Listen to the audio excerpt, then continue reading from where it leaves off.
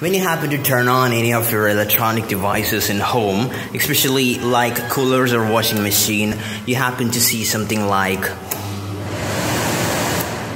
for a pulse of time, your monitor might turn off.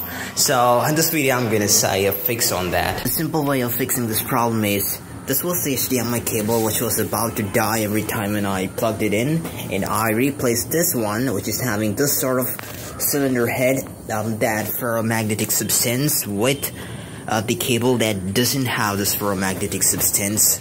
So that's a simple fix. Right now, this is our HDMI port here. I'm confused with the display port here, okay?